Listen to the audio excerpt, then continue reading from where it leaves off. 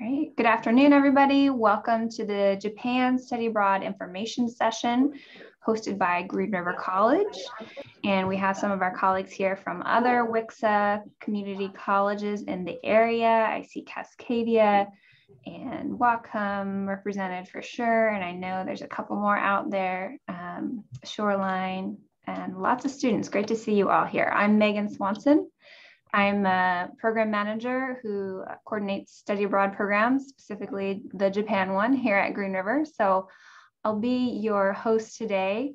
And I'd also like to introduce the other three Green River representatives who are here. So Mark, do you want to go next? Sure. My name is Mark Milston, and I recruit international students at Green River College, and I also help support the study abroad programs with Megan. And I do love study abroad. I've done it 7 times as a student, and I've actually lived in Japan for 7 years as well. So Japan is a fantastic place to go, and I'm happy to answer any questions you have. Great. And then Patrick and Marcy. Hi, everyone. I'm Patrick Navin, and I teach digital photography at Green River College. I will also be the instructor who goes with all of you to Hachioji, which is the city we'll be in. And I'm totally looking forward to it. This hiatus of a couple of years has been driving me crazy, and I cannot wait to get back. And just as a side note, my son was accepted into the JET program. So he left 2 weeks ago and it was in quarantine for 14 days. And now he's gone to the city that he'll be teaching in. And he's sending photographs, and it's just like, if I had hair, I'd be pulling it out because I want to be there so bad. So it's good to see everyone, and I look forward to meeting you in person at some point. Marcy. Hello, everyone. I'm Marcy Sims, and I teach a lot of the English classes at Green River College, and I'll be teaching the creative writing online portion of your Japan Study Abroad, which is very fun, and we'll coordinate with Patrick's assignments. So you'll be able to both capture it visually and in writing and creative writing some of your experiences in Japan. And I'm really jealous of you guys going to Japan because it was one of the best trips of my life a couple of years ago. Just so beautiful. Pre-pandemic, I went. It was amazing. And also, I was an exchange student in my college to Europe, and it was a life-changing experience. So I highly recommend it. Great. Well, thanks everyone again for being here. I'm going to just start by giving a brief overview of the WICSA Consortium and sort of how the study abroad model works. Then I'll turn it over to Patrick and Marcy to talk about the exciting elements of the program, what the classes are going to be like. I think Patrick has some photos to show you. After they talk about the content, Mark and I will cover more of the logistics with you. So how to apply, things about cost, scholarships, eligibility, timelines, all of that will come towards the end. Feel free though at any time to type questions in the chat or raise your hand, and we'll try to keep an eye on all of that and address them at a point that makes sense. So I'm going to share my screen just a moment.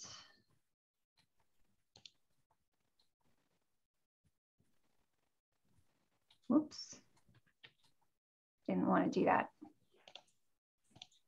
All right, so if you don't mind looking at it with the panel on the side, hopefully that's okay.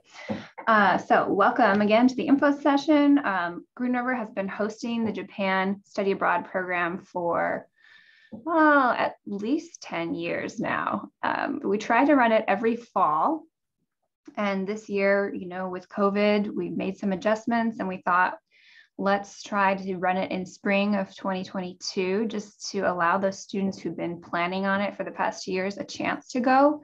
And then we will offer it again in fall 2022. So it's hopefully going to run twice in the next calendar year. And then after that, we'll just proceed back to our normal fall annual schedule.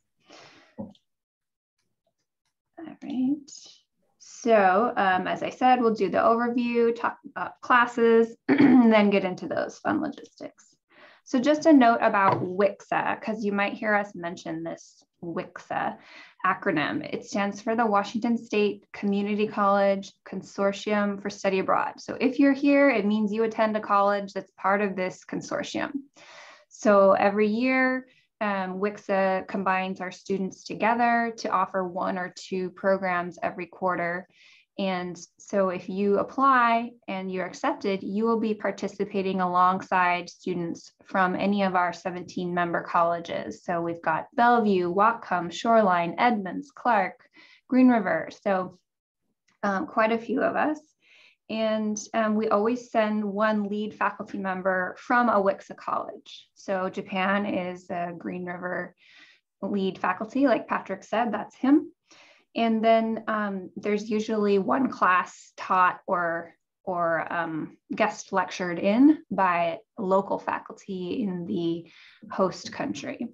All the classes are taught in English, unless it's a language class, which we don't have on this program, but if you were going to France, you'd have a French class. So our programs are open to all student types. So regardless if you're international, running start, non-traditional, we accept all types as long as you're 17 years old by the time the program begins. So you can apply when you're 16 as long as you're going to turn 17 before you get on the airplane.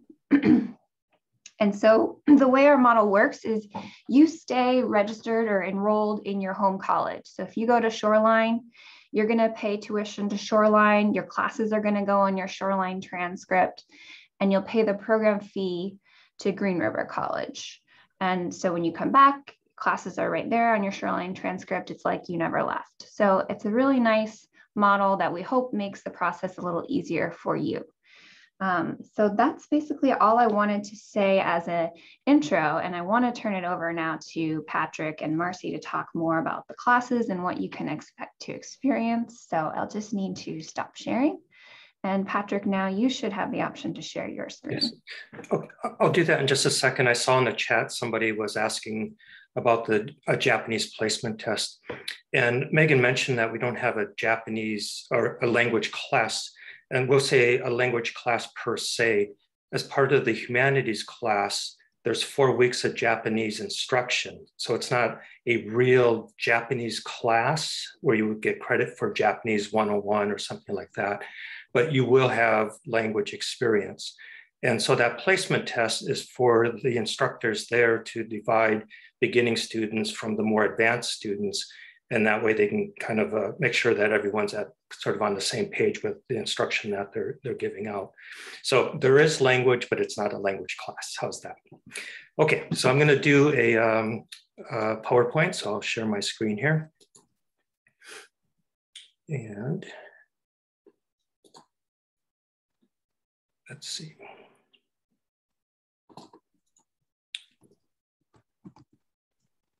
Is that right? Oh, sorry, forgot to look down there. Okay, here we go. Everyone can see it okay? Okay, all right, so that first one was just a welcome, and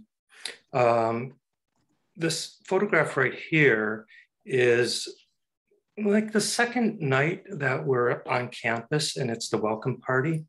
And I have this right up front because I want you to see that in with all of the American students are quite a few Japanese students. And the beautiful thing about this program is that our host university, Kogakuen, has a program called a campus attendance program. And they ask for Japanese students from their university to volunteer to help you, assist you, be friends with you, whatever kind of, let's say you want to go to the grocery store, but you're not all that well equipped to read Japanese. So they might go with you to help you understand which one is chicken and which one is pork or salmon, whatever it might be. So this program, they usually have 80 or so Japanese students that volunteer to be your friends. And that works out to be typically like 3 or 4 per American student. So it's a really cool program that they offer, and it makes for a lot of fun with the extracurricular activities. Oops, let's see. Oops, let me back up one. So as you can see, here are for the GRC consortium students, and they're just so happy to be in Japan. They are just jumping for joy. So, and here's an example of Japanese and American students off.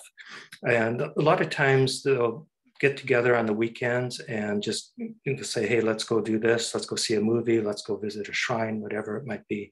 So lots of opportunity for friendships to develop. I'll kind of summarize what this is so we don't have to spend a whole lot of time reading, but basically this program, and like all the study abroad programs, they have a way of changing who you are and your outlook on life. And basically I think I can honestly say, make you a better person because of all the different experiences that you have while you're on the study abroad programs. So this particular person, although they said they were challenged, they became a whole different empathetic person. So a very good experience all around. For the academic program, we have Marcy, who will be teaching the creative writing class, and that's an online class. And then in Hachioji, the Hachioji campus, I'll be there teaching the humanities class and the digital photography class. So I'm going to have Marcy talk about her writing class, and then I'll come back and talk about the other two.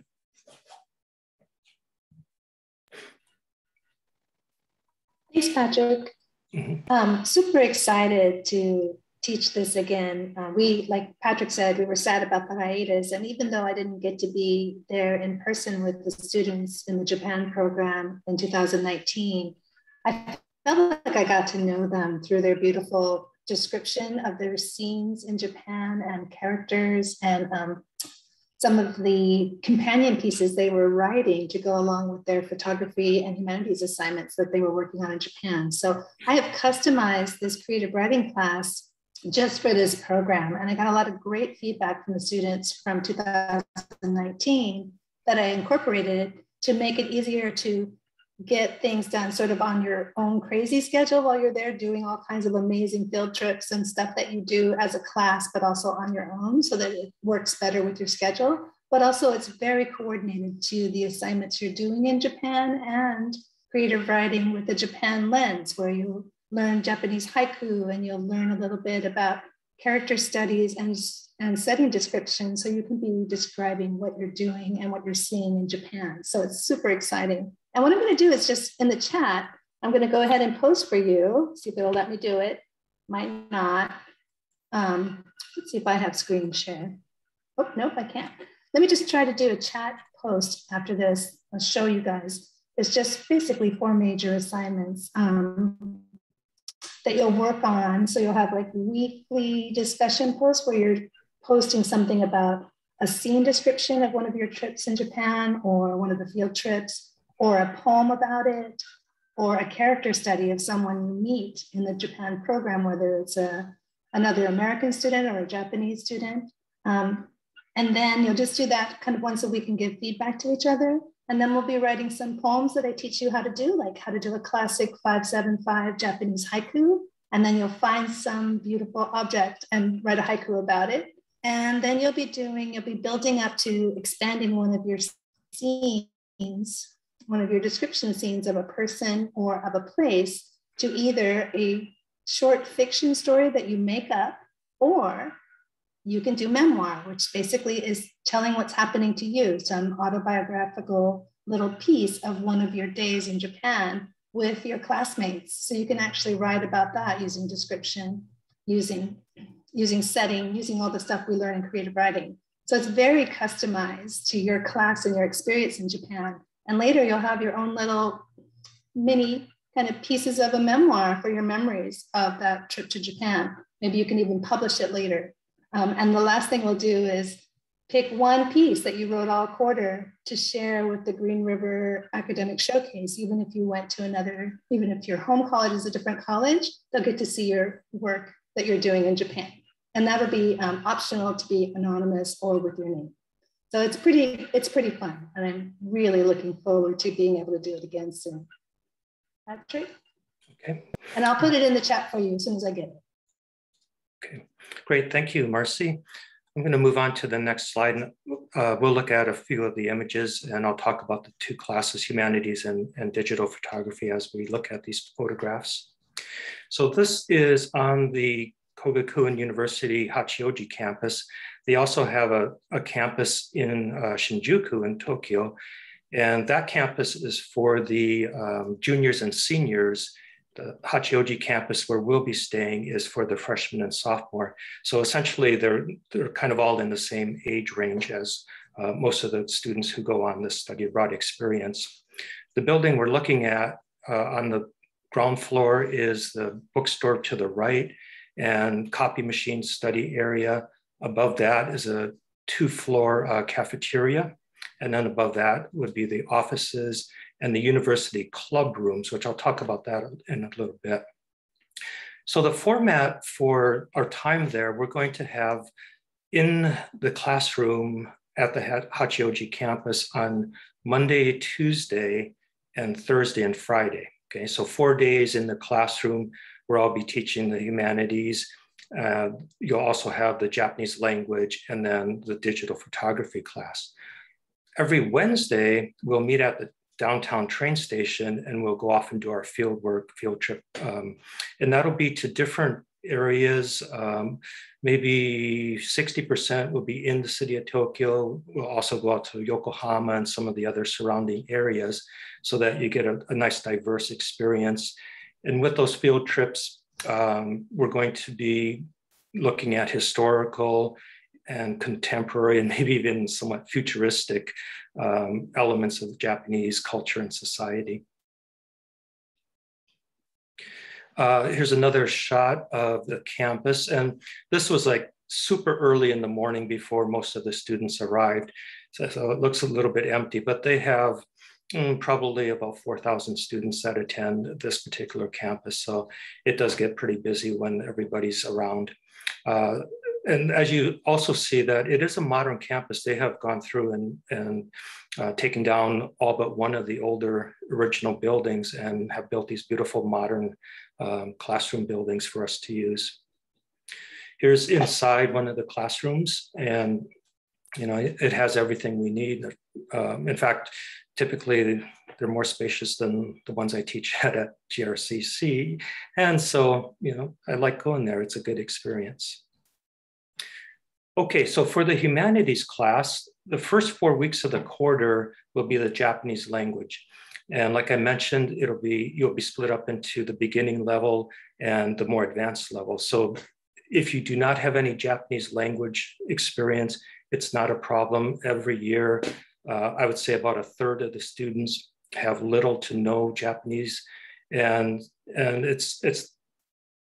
it's not really detrimental. I mean, obviously it's great if you do have Japanese language experience, but if you don't, you have this 4-week sort of mini workshop class where you will learn basic expressions and greetings and how to conduct yourself. And if you do end up in the advanced class, then it's going to take off from basically an intermediate level and get into the more advanced things. And this is from I believe the advanced or the intermediate class. So you can see that they're working on different elements of the language here. And as part of the actual humanities part of it, the learning about the culture, there will be different experiences. As you can see, they're working with the ink and the brush on this particular assignment. I know that we have done Japanese game shows in the past, Japanese television, movies, music, anime museum, obviously the shrines and temples. Like I mentioned earlier, it's from the past into the future that we try to cover. And it's a nice range of experiences. Here's a photograph of a student working on her digital photography assignment. And so this is on one of the field trips, which, every Wednesday we're out and about somewhere. And on these field trips, in addition to being exposed to different parts of the area, we're working on the assignment. So whatever the photo assignment might be for that week, or whatever the creative writing assignment might be, this is your chance to work on it and essentially collect all the information you might need for your story or your poem, or to do your photography. And so that all you have to do is get back into the classroom during lab time and do the editing part of it. In digital photography, that's another class that is a beginning level, so you do not have to have any experience. You do have to have, I guess I'll say, a real camera, so no phones or tablet cameras. It has to be either a DSLR or a point and shoot camera. And we will work with camera operation, point of view, composition, lighting, creativity, creative Photoshop techniques, and then we'll finish up with a final portfolio. And all of the assignments are based on the field trips where we're going. So you have plenty of source material to work on while you're out enjoying the city. And I guess the most important thing for me is having a great lunch. Okay, so we're back on campus here. This is the cafeteria. And as you can see, there are photographs of all the different foods. They have it designed in such a way so that there's like a rice bowl bar, there's a noodle bar, there's an a la carte bar, a salad bar. And the food is really quite inexpensive. I don't think I've ever paid more than $5 for lunch at the cafeteria. And typically it's like $3 to $4. This is inside the cafeteria, and you can see that it does get rather busy. They have the cafeteria open essentially from 11 till about 1:30 or 2. And our classes will go to about 12:30, and then we'll have our lunch break and then resume later, typically around 1:30 to 1:45. And this is the parking lot at the university. You can see that all the students arrive by bicycle. And when it's just before class time, you have to have your senses about you because they're flying every which way. So you just kind of want to make sure you're always watching where those bikes are coming from and where they're going.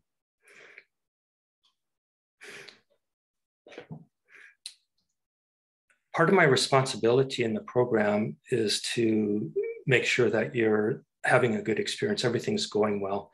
And so essentially whatever I can do to make this experience a good one for you, that's what I do. And this particular student had a tendency to kind of sit near me when we would be on the train going on the field trips. And so, you know, it was sort of like office hours on the train kind of a situation. And we talk about lots of different things, but, you know, I'm not just a teacher when I'm there. I'm kind of everything, right? So whatever it is that you want to talk about, that's what we talk about.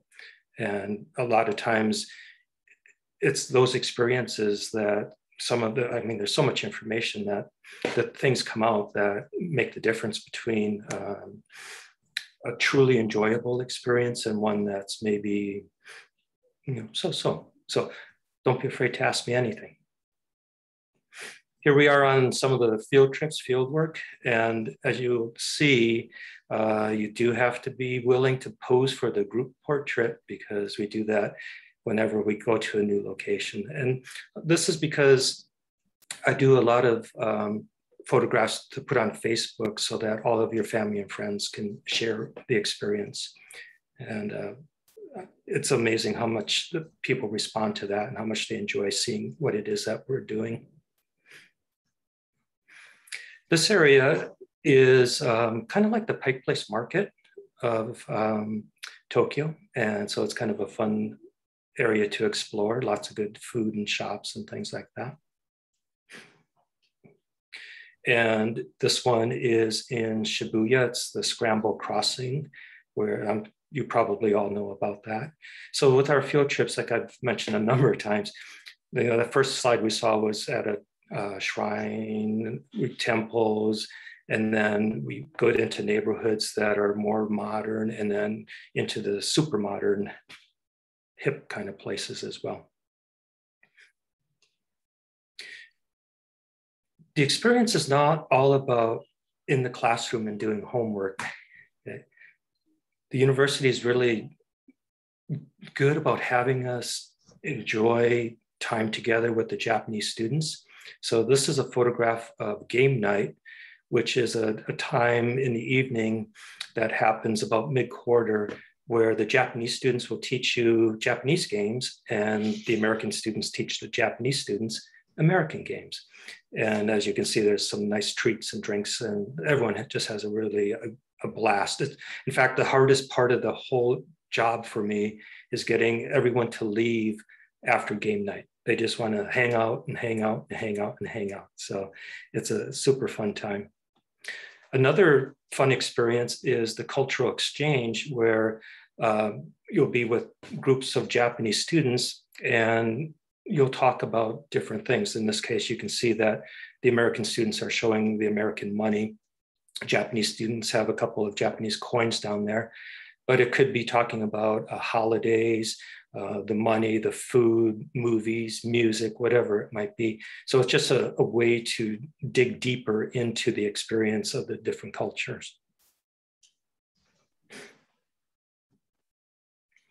This is a photograph from one of the campus buildings. It shows you the neighborhood. And if you look out over those houses, there's probably an apartment building that the university is going to make available for us.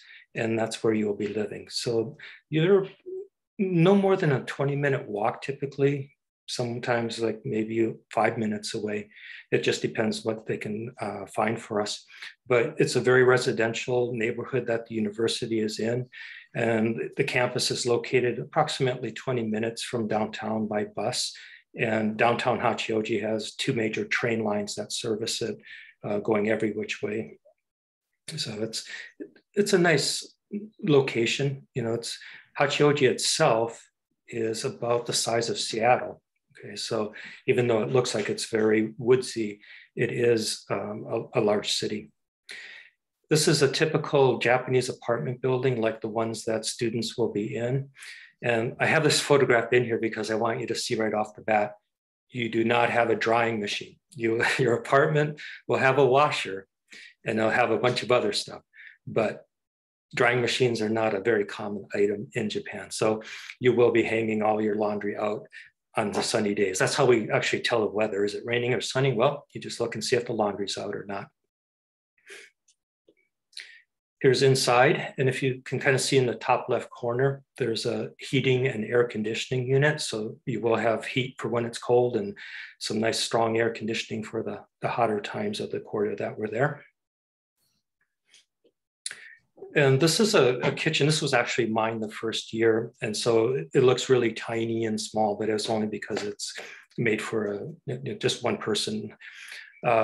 You'll have roommates. And so your stove, like you have a burner there, you'll typically have a stove that has 2 or 3 burners.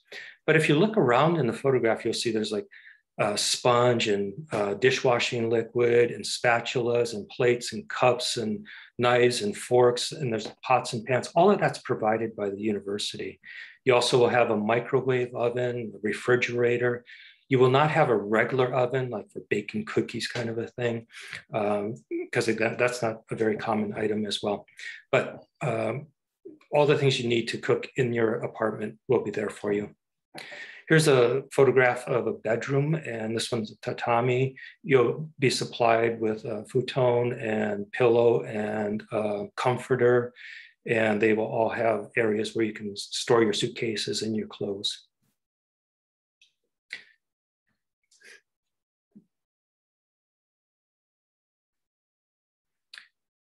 Everybody who goes finds a way to make the experience feel good for them. And some people are more outgoing, some people are less so, but Japan offers so much that you almost have to try harder not to have a good time than to have a good time. Okay? This is a photograph of Hachioji, and you can see that that main core, a lot of tall buildings.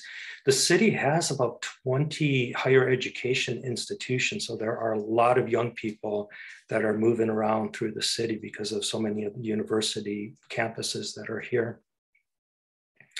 And obviously you can tell this is from higher up. It's about a 40-minute train ride to areas where you can go hiking. And when you're up hiking, they have these open vistas where you can see throughout all the way to Tokyo.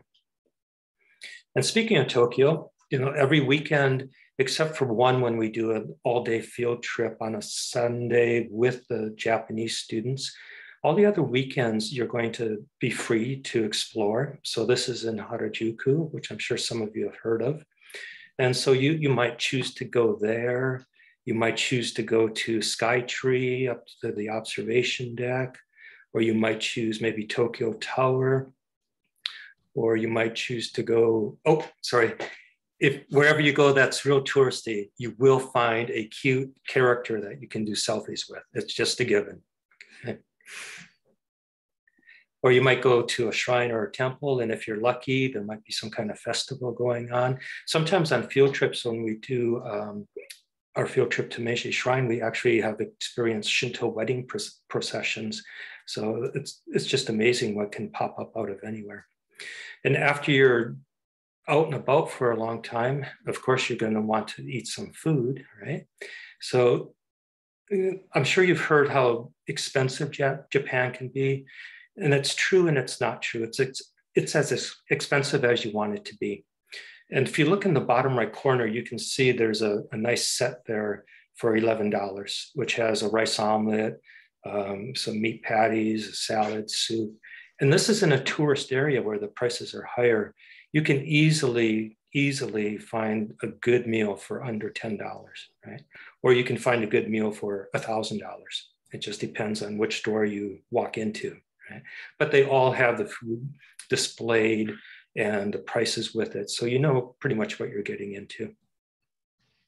Or you may be interested in some handmade noodles at a ramen shop or soba. But whatever it is you choose to eat, I'm sure you're going to enjoy it. It'll be nice and hot and steamy fresh.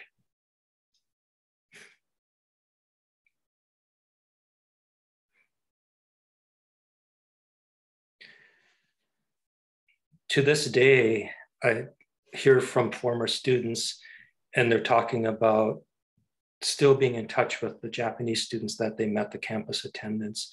And just last summer, one of the American students was invited to the wedding of one of the campus attendants. And so, you know, you're looking at meeting people that potentially could be lifelong friends, you know. And it's pretty cool to say, hey, I have friends in Japan, I can go visit, or they can come over and visit me. And of course, we have to have our Mount Fuji photograph, right?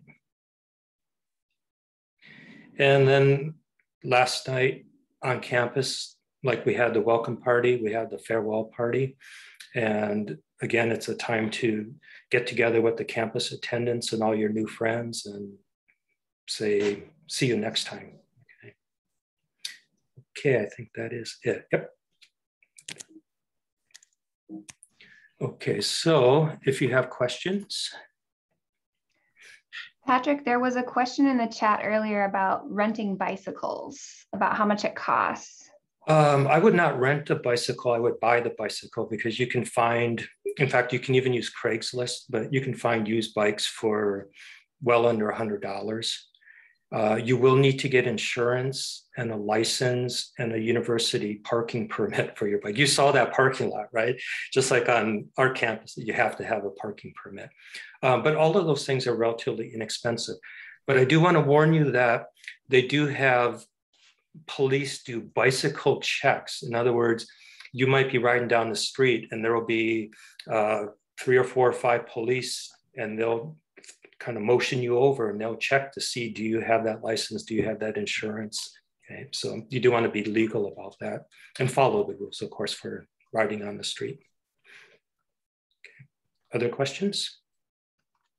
In the chat, they're asking, is the JR Rail Pass worth it? Yeah, one thing I forgot to mention is that we'll have a 1 week break during the program. So the first week, I'm sorry, I was thinking of the fall term. About after the first month, there will be a week break. So yeah, if you plan on traveling anywhere, I would definitely get the JR Pass. And most everybody does. They go down to Kyoto or up to Hokkaido. So yeah, it's definitely a good value. And you do have to buy it here. You cannot buy it in Japan. So make sure that if you're interested, you do the research, buy the pass here, and then you activate it once you get there. I know for the Olympics, they did allow people to buy the JR Pass in country, but it was at a higher price. And I don't know if that was a limited time or if they'll continue it, but I definitely recommend doing it and purchasing it before you go to Japan. Yeah, it'll be cheaper. And we'll verify whether it's still that way or not. When we do the orientation, we'll have that information. But yeah. And, you know, it's a 1 week break. You can buy the 7-day pass. And I mean, there have been students who I'm not exactly sure why they do this, but they were more concerned with how far they could go every which way rather than actually getting off the train and seeing the different sites. Okay. Other questions?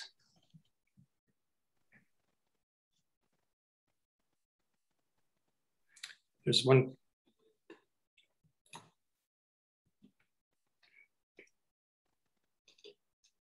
So they're asking about when do classes, when do classes start? I don't know if that's time of day or time of year, and then traveling in the break week.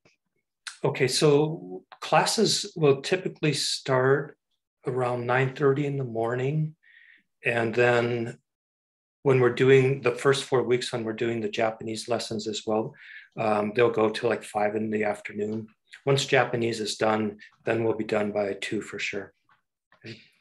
And I see someone asked about a skateboard. You know, no one's really brought that up before. And quite honestly, I hardly ever see anyone on campus with a skateboard, and it might be because they're not allowed on campus. They have a whole different, you know, what's allowed and what's not. I saw one during the break week. You can either travel alone or in a group, and students have done both of them. Some people just want to get away and experience it for themselves, and others, you've made so many friends. You know, it's like 4, 5, 6 of you want to go to Kyoto or wherever it might be. Question about quarantine. Do we need to quarantine for 2 weeks upon arrival? I just read like 2 days ago that later this month, they're dropping it down to 3 days for business travelers. So I don't know. I'm going to say we don't know. And what it is now could be vastly different by the time we would depart. So it's just going to be kind of a wait and see attitude on that one. Yeah, I wish it would be like gone. So no quarantine, that'd be great. Essentially, I see a ski slope. In spring quarter, I don't think there will be any skiing. If it were fall quarter, I'm not sure the snow would be there yet. It's usually late November when I start to see snow on Mount Fuji. But if there is, yeah, I mean, you can go anywhere in Japan that you want to. Yeah. So it's just, you know, wherever you want to go, you have the money, you can do that. Hachioji is the city that we're going to be in. I'm just trying to read these. Yeah. And it's about an hour west of Tokyo. And the trains that service Hachioji go into Shinjuku Station, which is on the west side of Tokyo.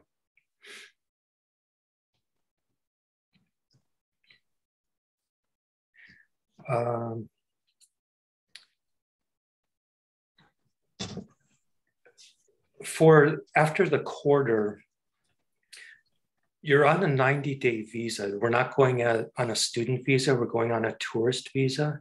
So you only have 90 days, and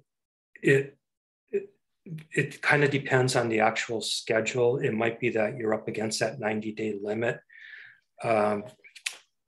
So to answer that question, can you stay after? We just kind of have to see how that's going to shape up with the schedule. If so, it's probably just for a couple of days. And Patrick, if we can remind them that KU prefers that if you're going to stay after, you should be met by a family member. Right. That's right. Yeah. Yeah. So they don't, you're allowed to travel totally independently during the break week in the middle of the program, but at the end, they don't want you just disappearing off into the country. They feel very responsible for you and your well-being. So you can only stay after if a family member, like a parent or aunt or uncle, is coming to meet you. So many questions. The other was the apartments are totally public apartments, and there's no building attendant and no curfew, but there is quiet hours. I think after 10 o'clock or something. Yeah, it's 10 o'clock. Japanese, the apartments are university sponsored, right? So they have control over that. The Japanese apartments, you will be living close to regular families.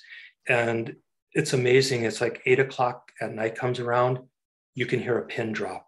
I mean, you would not even know that any other person in the world exists. It's so quiet in those buildings. So you have to be really conscious of the noise that you make. And it's definitely for sure quiet time at 10 o'clock. And let's see. There was a question about how much spending money students usually need. Yeah, and again, it'll be based on your spending habits, but $2,000 to $3,000 is a good estimate. And, it's like in 2019, a student, another nice aspect about the program is that I mentioned the university club offices. University clubs are a big thing in Japan, and typically the archery club and the kendo club will invite the American students to join in with them while they're there. And one of the students was so in love with Japanese archery, he ended up buying everything, bow, arrows, outfit. He spent almost $2,500 and then shipped it all back home, right? So you can spend typically $2,000, $2,500, or you can spend like $10,000 depending on what you're into, so.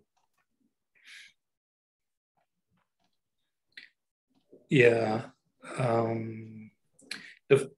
the food is something that you would have to pay for. Yeah, so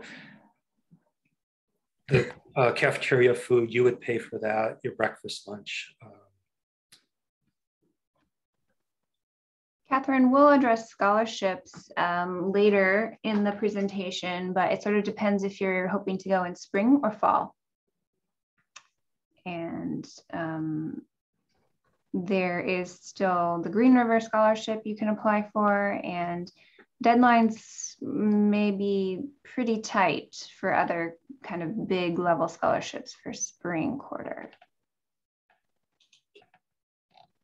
Okay, I think we should maybe move on and talk about those more logisticy things. These questions have been great. I hope we're helping you get a sense of clarity. If there's anything after the end of today that is not answered, you're welcome to email us at studyabroad@greenriver.edu. And we're happy to follow up with you, and also your campus coordinators can also be a source of information for you. So maybe Patrick, you could type in some answers to the money change one while I share my screen and talk about safety and health and some other things. All right, so COVID is of course very much on people's minds still. And at the moment, our plan for the spring quarter program is Patrick and myself and the whole staff team are going to meet on December 6th. And at that time, we will assess the current situation, looking at whatever information and news is available from Japan, I'll be meeting with our partners from Kogakuin University on November 15th to get some background information from them.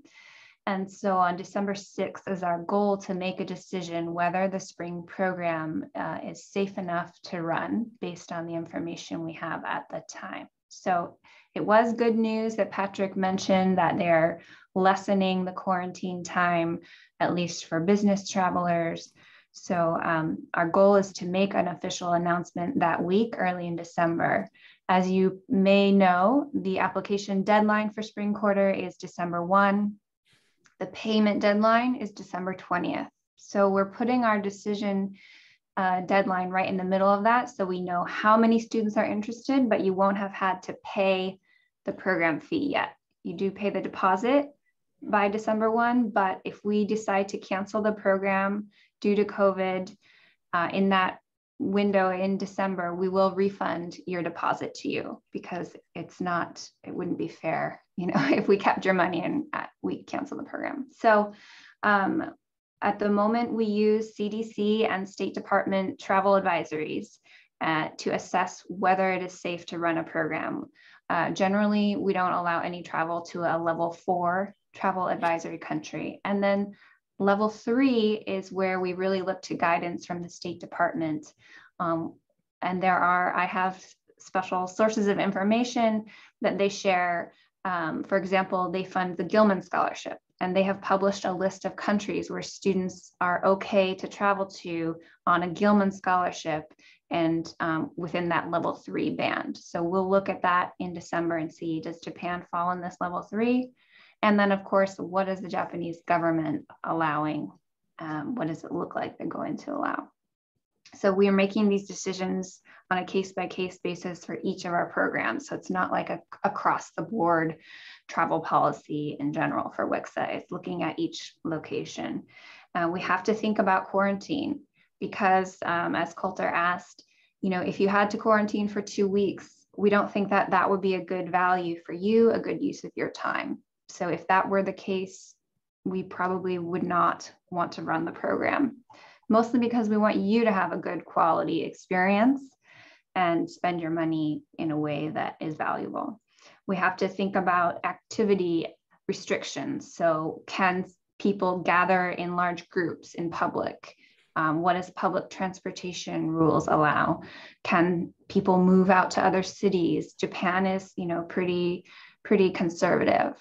So these are all things we're going to consider.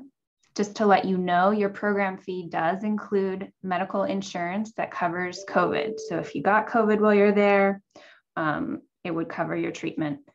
You should expect, though, that you will need to be vaccinated before going and get tested before leaving and before returning. And that test will be at your own expense. And as I said, the refund would happen. So any questions about COVID? Noting that we don't know exactly what it's going to look like, but our plan is in 4 weeks to assess and make an announcement at that time.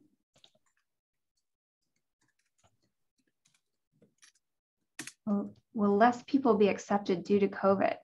That is an interesting question. No, at the moment, we're not looking at restricting the cap. Our cap for this program is 30 students, and we plan to keep it there unless there was some kind of apartment shortage. As I mentioned in the chat earlier, they are asking us for spring quarter to only put 2 students in an apartment rather than the usual 4.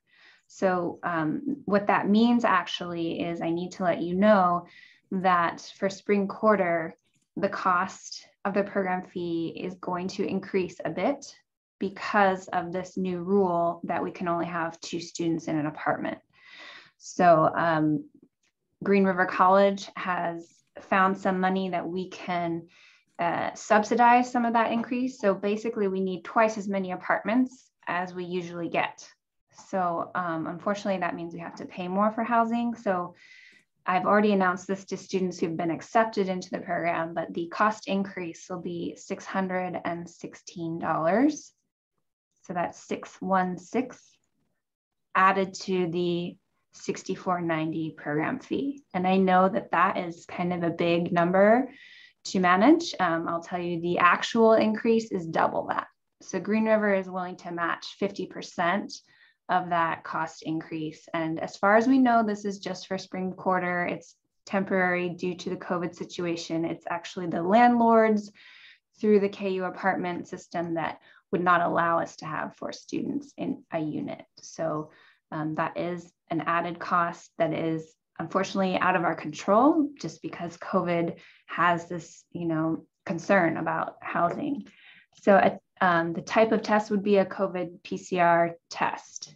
And usually you need that 3 days before you leave the country and 3 days before you come back into the country. Question about other medical conditions. Yes, the health insurance covers standard medical conditions, treatment if you need to go to the doctor while you're there.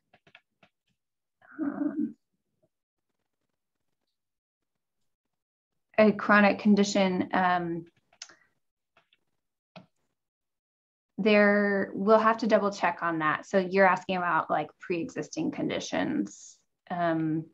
Usually that is not covered, but please email me and let's talk about it, because I don't want you to feel like you'll be not able to go. So only spring has this cost at the moment. Of course, we can't predict what the future is going to bring, but I am planning to ask Kogakuin staff at my meeting with them in 10 days, do they expect that we'll still have to continue this housing rule in fall quarter?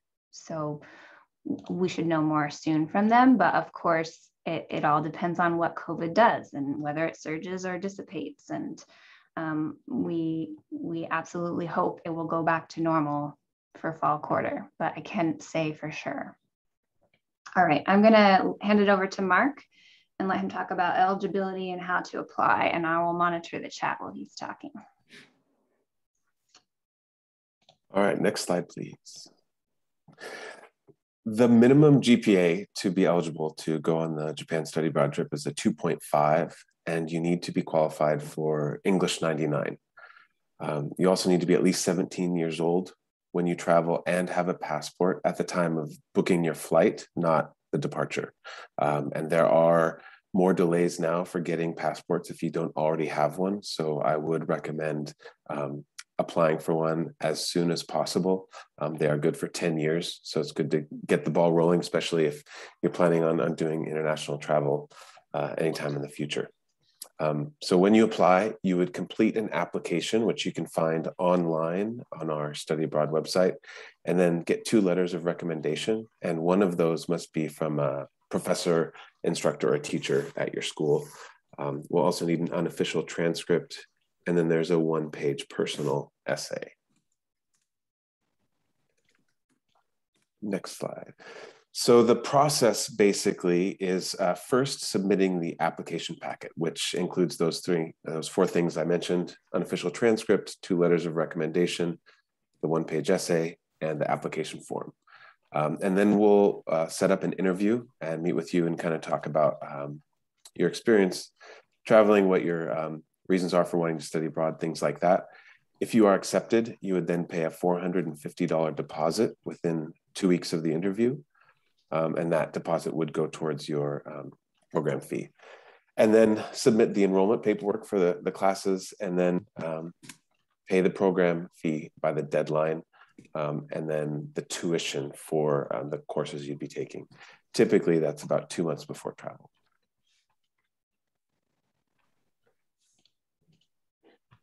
So this is the Japan Study Abroad application on our website. So you can see that the deadlines, both for the application, December 1st, which is coming up in less than a month, and the payment deadline, which is December 20th. And then you can continue scrolling down that page, and we have all kinds of information and links if you'd like to schedule an appointment to just ask more in-depth questions. Maybe you didn't get to ask or get answered on this event. We can set up a time to talk with you. And we also have a link for the application itself, which you can click if you want to do the next slide. It's right there, the Study Abroad application. So you can open that up and fill it out and then submit it to us. All of our contact information is also on that same Japan Study Abroad Program website. All right, so I want to revisit the discussion about program costs.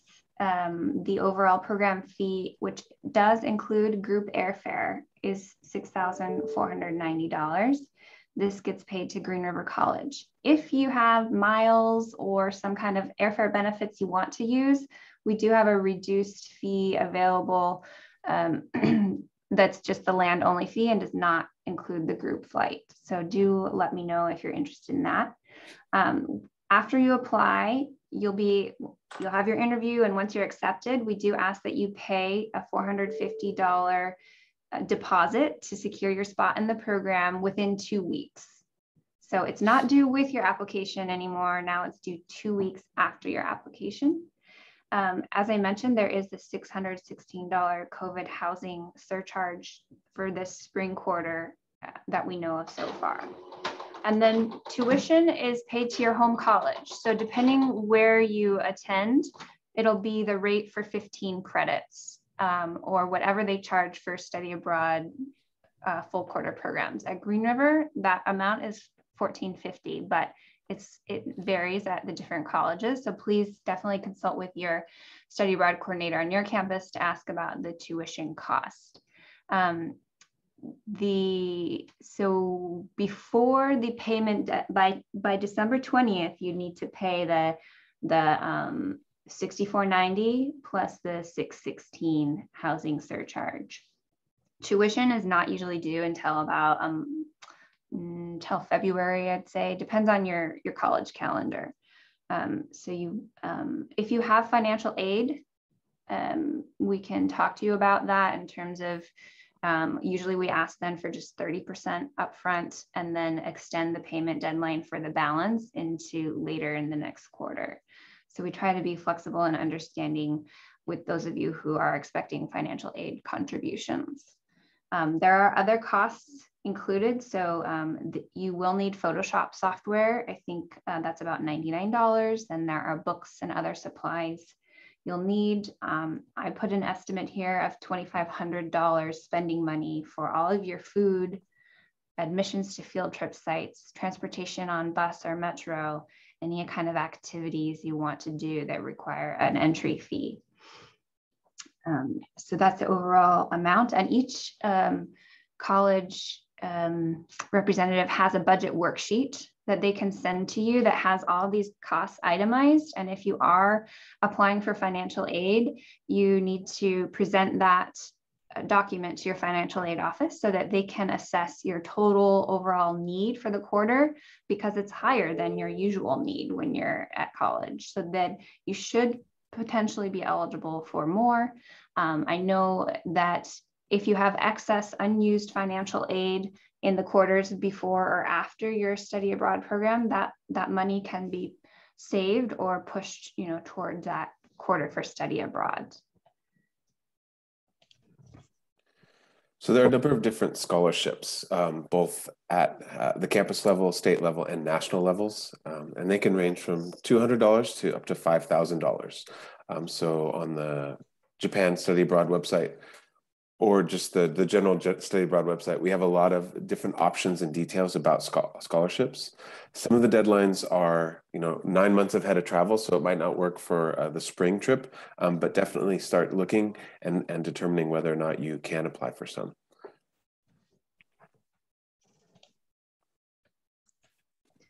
All right, so Green River College does typically give out 2 $500 scholarships for Green River students.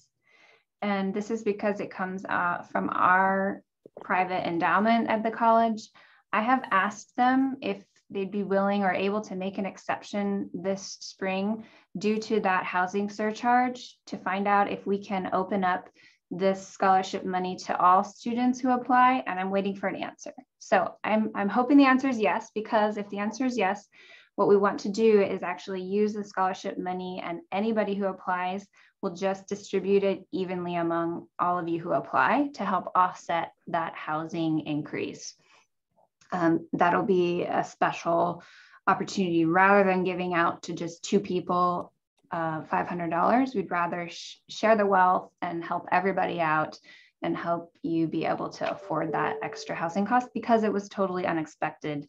And we just learned about this. So for this particular scholarship, I will send out the application forms once we decide the program is going to run. So December 6th, if we announce it's happening, I'll send out that application form and give you about 10 days to submit it back to me. So you'll know before the December 20th payment deadline if you're going to receive one of these scholarships. And as I said, for this one, we hope it'll be available to anybody who applies. And so that means I can't tell you the exact amount. So it's going to be, say 10 people apply, it's going to be different than if 15 people apply. I'm just going to split it equally among everyone to be fair. So you have to have already been accepted into the program. And then we also have a foundation. So I don't know if your colleges also might have a foundation that gives out general college scholarships, but at Green River we do. And so those application deadlines happen twice a year, once in fall and once in winter. And so that information is on our website. The Green River Study Abroad website in the lower right-hand corner has a link to scholarships, and they're for not just Green River, but all the ones that we're going to be mentioning here and more. So I definitely encourage you to check out that. I'll type it in the chat while Mark does the next slide. And just to add on to that, I would also recommend contacting your campus study abroad coordinator or manager just to find out what college specific scholarships might be available to you, whether you attend to Green River or another WICSA college. The Gilman scholarships, there's two different ones basically with the same name. One is the General Gilman Scholarship, which is available to all Pell Grant aid recipients. And that has two specific deadlines. So if you're thinking about maybe the fall 2022 Japan trip, this could be a scholarship that you can apply for if you do receive a Pell Grant. And then the other Gilman scholarship is the Gilman McCain Scholarship, which is available to children of active duty military personnel. And that has a rolling application deadline. So you can submit those at any time. So these are two, if you do qualify, these are fantastic scholarships. And definitely contact your study abroad coordinator on campus to get help in learning how to apply for them, because they're very worth your while. Some general tips about applying for scholarships. Do your research and find out what scholarships are available as early as possible, because as you've seen, some have very specific deadlines that can be far away from your actual departure.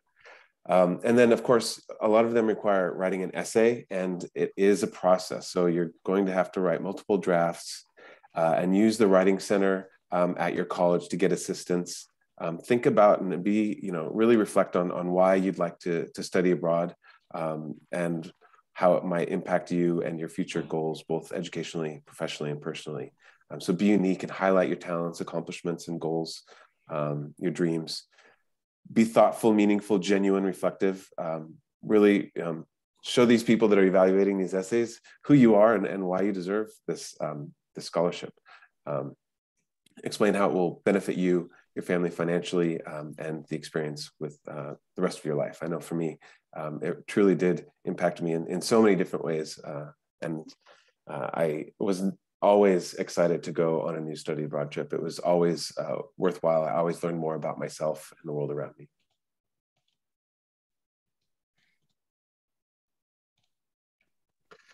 So you can also use loans to cover some or all of your study abroad costs. So I'm sure many of you know a loan, is borrowed money that students need to pay back, often with interest. There are federal student loans that require students or their parents to complete the FAFSA form. There are also non-governmental loans or private bank student loans that are available, but they might have higher interest rates. So talk to your financial aid officers on campus and find out if you can use your financial aid or student loans for your study abroad costs. We had our financial aid office at Green River put together a financial aid study abroad video. Hopefully we can get this going. And if not, you can find it on our website. So I think I'll just pop the link in the chat if that's okay. Okay. So we're over time. So you can watch it on your own time, but it has some great, it's really short and very straightforward about how to approach finding out how to use financial aid for your study abroad trip. All right, I'm going to try to multitask, put that in the chat while I also talk to you. So there's the page and the videos there and some frequently asked questions. All right, so to recap, this is our last slide and I apologize, we're going over time, but the applications, if you want to participate in spring quarter, are due December 1st.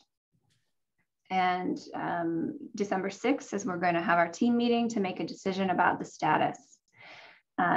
December 14th. So if you applied on December 1st, if you waited to the last minute, then that means your deposit would be due December 14th. But cycling backwards, if you apply, say, November 15th, your deposit is going to be due 2 weeks after you're accepted. So hopefully that makes sense. Let me know if you have a question. December 20th would be when the program fee and housing surcharge are due. So that's that $6,490 plus the $616, unless you are expecting financial aid, and you can show us the expected award amount from your financial aid office. They are used to sharing letters like that or statements like that with the study abroad coordinators. At that point, then we would just ask you for 30% of your expected contribution, with the balance due in February. And February would also be roughly when tuition is due for your 15 credits, depending on your college's deadlines. So every college has slightly maybe different payment deadlines for spring tuition, and that's when it would be due. So your coordinators are going to be the ones who work with you on registering you for your classes and helping you make payment for those. Rebecca asked a question. Yes, $6,490 does exclude that $450 deposit. So your deposit comes out of the $6,490. So actually the amount you're going to be paying December 20th is $6,040 plus $616. Good point. Yes. So the deposit is not on top of that program fee. It comes out of it. It gets deducted from it. Thank you for asking that question, Rebecca. All right. So that is all the content we wanted to share with you.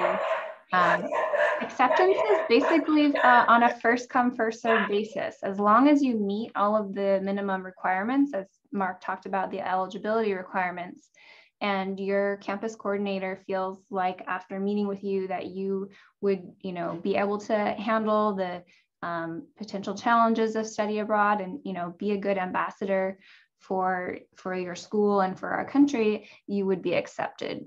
So it's first come, first serve, because we have that cap of 30 students. And so I do keep track, like at the moment we have about 9 or 10 students signed up for spring.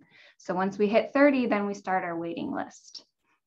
So acceptance rate is very high. I would say 90% are accepted.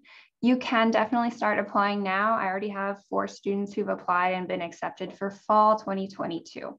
So we are accepting those apps now because we're going to keep the price the same and classes all the same. So the deadlines for fall are in June, but as I said, it's capped at 30, so you can apply now.